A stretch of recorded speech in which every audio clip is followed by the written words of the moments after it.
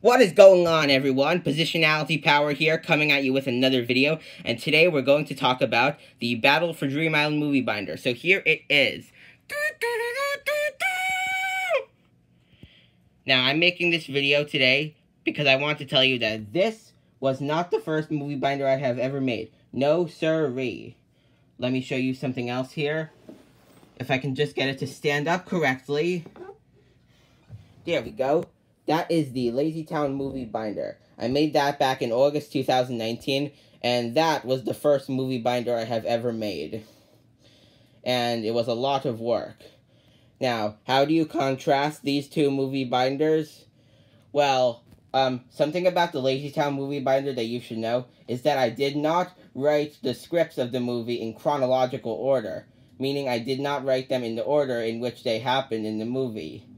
That's how you can contrast this movie binder with the BFDI movie binder, because I didn't want to do it again, so I just wrote them in chronological order, and there you go. Another thing that you can do in order to contrast them is look at the back of them. It's obvious, something is different here. As you can see, you've got text saying it's his most difficult challenge ever. But on the back of the BFDI movie binder, nothing. There's no text.